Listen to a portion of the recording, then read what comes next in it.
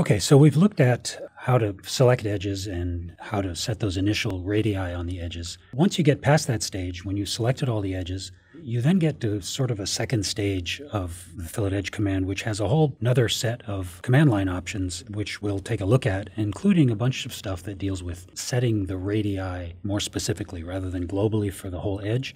You can get in there and in detail make changes to the radii that you're setting on the fillet.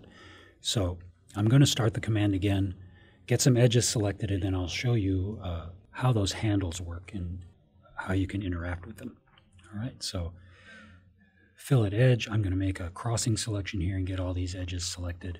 They're all set to 3 currently, and I hit enter, and now I get into this second stage, and this is where we see all the edge handles, and it turns out you can interact with these individually. So I can grab a point here and make that edge, that radius right there, larger.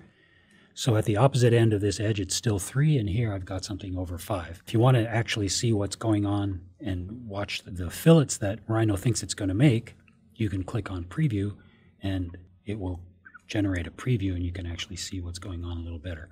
So you can drag these interactively or type a number, make that smaller, right?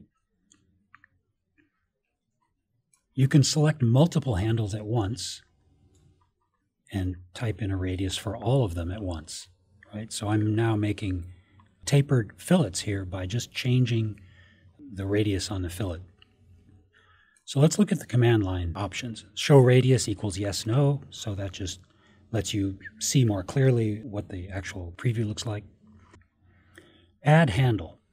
So at any point you can add a new handle. These handles are in their default locations, but you can add a handle at a particular radius. So here, this one is still remembering our 3 radius, but we can set that to, let's say, 1. And now we'll add a radius 1 handle, and you'll see what happens here is it makes that radius exactly 1. It stops the tapering between the end and where I've added my handle, and then it starts to vary the radius from there. We can move that around, and we can copy it to a different location.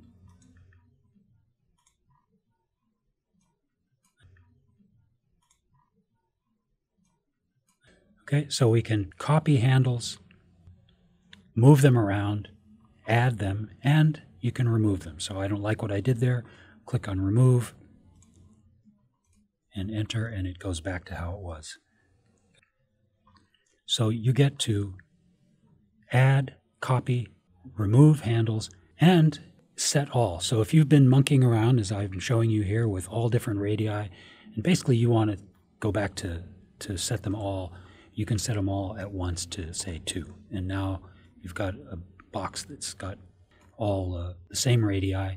And then whenever you make a change, you may want to link these handles. So right now, if I change that 1, it goes to 3. Just that one handle changes. But if I click on this link handles and set it to yes, then whatever I do to one handle will be propagated to all the other handles. So I can just kind of watch that whole box be filleted at a different radii, right? And it just is all connected. So that's the link handles equals yes part.